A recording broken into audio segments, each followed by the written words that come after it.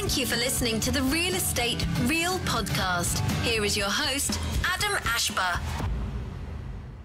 Hi, this is Adam Ashba with Real Estate Real podcast, and we have a special guest today, Erick Warren of America Floor Source. And Erick, I have a question. We get some of this question all the time, and I know at the brokerage about what type of floor to choose for a house, not only for daily use and function, but also for resale. So help out our listeners for that commonly used question, I guess, commonly asked question about what type of flooring should they get that would help them in their everyday life as well as maybe resale down the road. Certainly. Yeah. So there's a number of things that are involved with picking flooring, and it's extremely stressful for homeowners. So when they get to us, the first thing that we're doing, we're the experts. We know all of the materials. Okay. And what we're looking to do is get them selected with the right floor for the right price, for the right space, and the right time. And so what we do is we gather some information about them, the way that they live, the way that they... Like their lifestyle. They're absolutely. So okay. we want to get to know them a little bit. We want to know, sense. Do they have dogs? Do they have cats? Are they the type of homeowner that they have 2 kids, but really it's like 20 kids because everybody in the neighborhood is coming over there? Like my house, 4, right? Do they? We often want to know, do they wear high heels? So what we're looking for, I call it kids, water, dogs, and high heels. Those are the you want to figure out, do they have them? Are they, if you don't wear high heels, you don't need to worry about high heels damaging the floor. But high heels, even though the point of the heel on the back, there's a lot of PSI, which is pounds per square inch. Right. So and that can damage flooring. It can damage hardwood. Okay. And so if somebody, and I had a lady years ago, she was thinking about hardwood, and I asked her if she wore high heels, and she says, yeah. She says, I wear them in the house. She says, I wear them every day. I said, well, you might want to consider laminate, because laminate is really dense. It's the hardest product outside of porcelain tile, and it's going to withstand the pressure. And that's exactly what she did. We put a laminate floor in her house, and it's gorgeous, and she gets to wear her high heels every day. Okay. And she never damaged her floor. So dogs scratch wood. Everybody loves wood, but nobody likes wood that's all scratched up. Right. So if somebody comes in and says, I want to get a hardwood floor, and I raise Great Danes.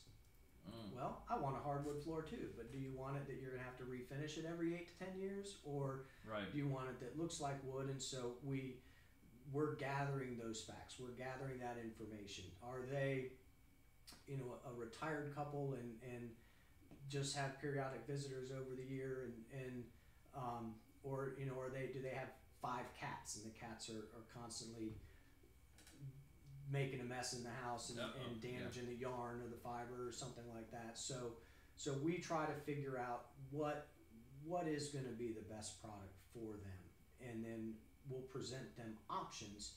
There's no floor is the end all be all. There's no flooring that's one side or there one isn't. Size I don't know why. I guess I was a Superman fan growing up. I always say, all flooring has its kryptonite. Right. So hardwood, it's scratching by dogs or destroyed by water. Vinyl cuts, tile cracks, and so laminate, not so much now, but water would destroy it. And so we show all of the different options, and then the homeowner can weigh, well, which is more important to me, having something that's very scratch resistant that my dogs aren't going to scratch up, or having something that's water resistant. Well, if they're water resistant is what's more important, they go with something that's going to be more waterproof and maybe not as scratch resistant, or try to find that combination of scratch resistance and water friendly. So that's how we do it now. When they're looking for resale, there's 2 things that hardwood is going to increase the value of your house. There is no doubt about it. Hardwood, so hardwood will. Okay. But if you haven't put that hardwood in, sometimes it can be a little bit cost prohibitive. So right. That is a consideration for the homeowner that they need to take into account, and sometimes they need to err on the side of, maybe just putting in something that's going to look nice. And so if they're buying now, I ask every single person, how long do you plan on staying in your house? And somebody says 3 to 5 years. Well, 3 to 5 years, we want to think about resale. We want to be safe. Right. We don't want to be jumping out on limbs. We don't want to be trying new colors. We don't want to be going pink or going dark brown. And so you try to stay as neutral as you can so that the future homeowner has a palette to work with. So so don't make it too personal. Exactly. Right. And so they say, well, I'm going to be here 10 years. Well, 10 years, a lot of flooring, that's the life of a lot of flooring. A lot of flooring is maybe it's not even in style 15 years from now. So 10 years, you've got a lot of personal preference. I always talk about personal preference versus being safe. And sure. when you're picking flooring that you're planning on selling the house, it's not about what you like. It's about what the homeowner's not going to dislike. And so you don't want them walking in and seeing it and walking out. Mm-hmm. You want them walking in and just checking it off, saying this is good enough, and now I'm thinking about the roof, and so we try to position them so that they're set up for success. And so one of the things that I do with carpet is I figure out how long are they going to be there, and then I base their yarn on, I call it market ready now, market ready later.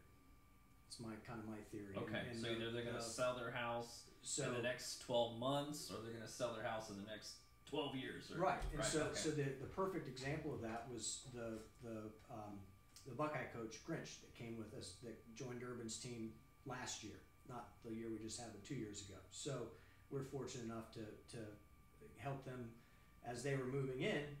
But as coaches, you're basically, in the way it was with Urban, you gave him 2 years. And so you basically had to promise him 2 years, and then you would and you see it every year. Now they're head coach somewhere else. So we had to be market ready now, market ready later. And so we had to pick something that was beautiful now. We had to pick something that had the tones that they liked, because that's where they live, but that a future homeowner would be able to decorate. So it had to be safe, and neutral. And the yarn had to hold up. So it had to hold up great now, and it had to be ready in 5 years. And then, as luck would have it, all kinds of things happened, and he ended up going to coach Oklahoma, and they had to sell that house in a year. And he moved in 2 years. Okay, it was a year because we lost Urban. It was a big shakeup, but they were perfectly ready. But and their house was great, right? Their floor was ready, okay. And so we were market ready then. And had he been here 8 years, 10 years, it was going to be market ready then, because we put a good strong fiber that was really, really hard to stain.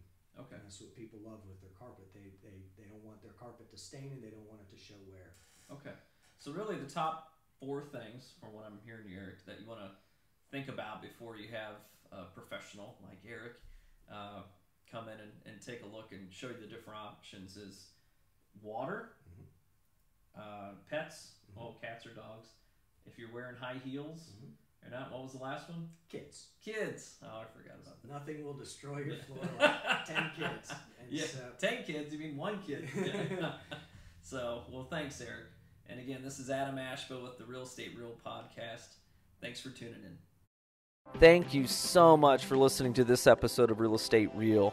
Check us out on all the major podcast platforms: Stitcher, Spotify, Apple Podcast.